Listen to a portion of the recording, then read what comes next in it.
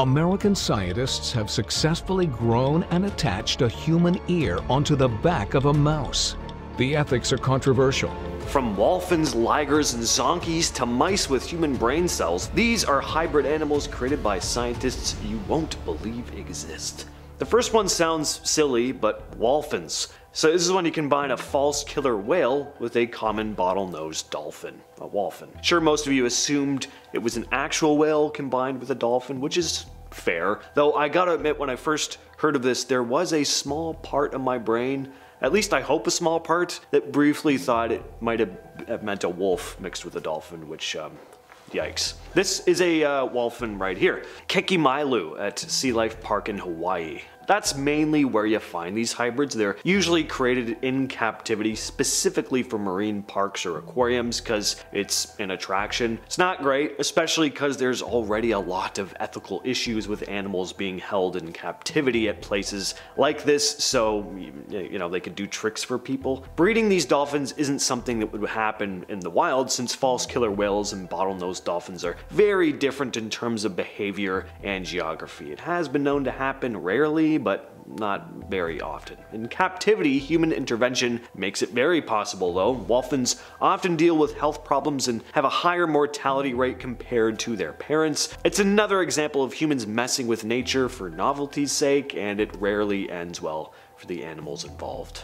Human-animal hybrid chimeras. Yes, this sounds like something out of a movie, but it's very much real. These are creatures created by combining human and animal cells, leading to beings that have both human and animal parts. Imagine a pig with human brain cells or a sheep with some human DNA. It might sound wild and highly unethical, but this kind of research does have its benefits, especially in areas like stem cell research and organ transplantation. For example, scientists hope that growing human cells in animals could eventually lead to growing human organs for transplants, but it does raise concerns, mainly with the extent to which we mix human and animal DNA. In the US, the Human-Animal Chimera Prohibition Act was introduced in 2016 to address these concerns. The bill aimed to prohibit creating these hybrid organisms, as well as transferring human embryos into non-human animals' wombs. The bill didn't pass, but it's clear that people are pretty divided on this issue. We'll have a few cases of human-animal hybrids on this list, including this next one.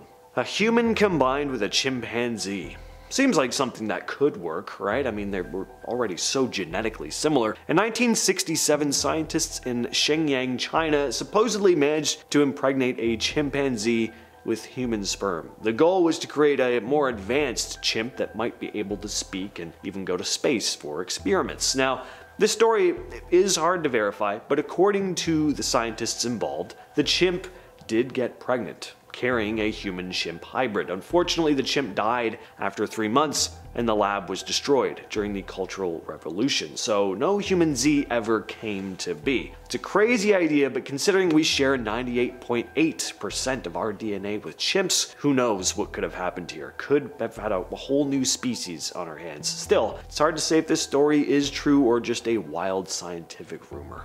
Next up, let's talk about the Zonky. Again, this sounds very silly, like something from a Dr. Seuss book, but these things have and do exist. A Zonky is the offspring of a male zebra and a female donkey, or vice versa, though you can also get variations from horses, resulting in names like Zorse or Zedonk.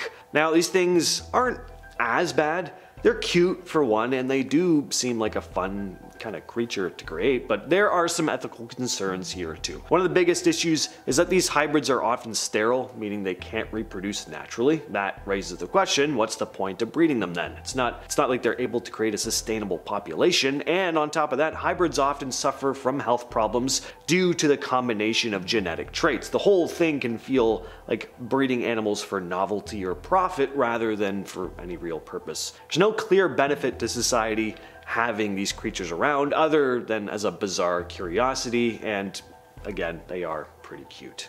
Rabbit-human hybrids. Yes, this was a thing. Back in 2003, scientists in Shanghai managed to fuse human cells into rabbit eggs in a lab, and it worked. These embryos survived for a time long enough to be harvested for stem cells, but no one really knows how long they could have lived or if they would have developed past the embryo stage. Imagine a world where right now there's this 21-year-old half-human, half-rabbit creature out there in Shanghai, I guess. Scientists never let it develop further, possibly because the idea of a rabbit-human hybrid was just too freaky, or maybe they did continue the experiments in secret. Who knows? There could be entire underground labs full of these creatures just waiting to hop away. Picture it, a mangy, almost hairless rabbit with a human face.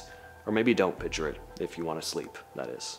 Mice with human livers. This one's actually kind of fascinating. Back in 2010, researchers at the Salk Institute of Biological Studies in California managed to genetically modify a mouse so that it grew an almost human-like liver. Why? Well, it was part of an effort to create a more ethical way to test diseases that primarily affect humans and chimpanzees. Diseases like hepatitis B, C, and malaria. In the past, scientists would have had to use chimps for this kind of testing, but with these modified mice, they could still run similar experiments, just on mice. Testing on animals is never ideal, but it's still a huge step in the right direction, reducing the need for primates. These mice with their human livers could be used to study human-specific diseases and try out treatments that might work on us. It's a pretty big deal in the medical field and could lead to real breakthroughs in treatment and prevention. It's gonna bring us to another mouse-related hybrid. This time it's mice with human brains. Yeah, it turns out we actually got pretty close to making Pinky and the Brain come true before our eyes. Don't we all want that? I think sometimes scientists just figure why not? Let's just do it. Back in 2014, though, scientists were able to imbue several lab mice with millions of human brain cells. The mice lived, too. After about a year, almost every cell in their brains was replaced by human ones. Now, my human brain automatically goes to these mice now performing complex math equations, doing dance routines, talking. Unfortunately, that's not what happened, but their memory got way better, which is still cool. The way the scientists tested this was by playing a certain noise. Then they'd send a small electric shock through the mice. The next time they played the sound, they took note of how the mice reacted. The ones with human brain cells would remember that electric shock came after the sound and they'd brace for it. The regular mice wouldn't, they just couldn't make that connection.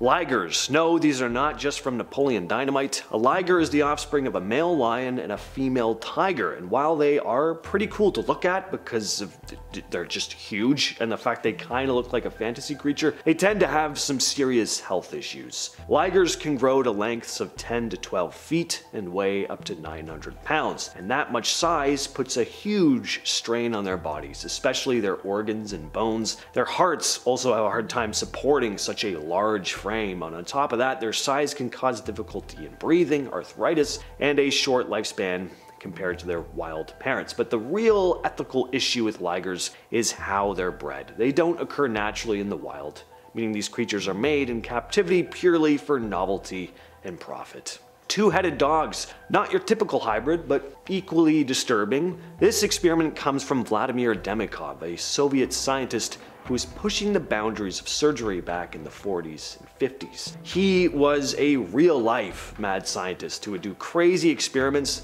like he'd keep a dog's head alive for hours, completely separate from the body. He'd surgically attach the head of one dog onto another, creating a real-life two-headed dog. His goal was to explore organ transplantation and see how the body would react to these extreme surgeries. His work was groundbreaking in the medical world, but my god, was it creepy. Creating these bizarre creatures for the sake of scientific curiosity without considering their well-being is incredibly cruel, obviously. And these dogs didn't live long after the surgeries, and it's hard to look at these creatures without feeling deeply uncomfortable. It was an early example of what happens when the desire to push scientific boundaries crosses into disturbing, morally questionable territory. With all that said, I've been your host James. I'll catch you, yes you specifically, in the next video.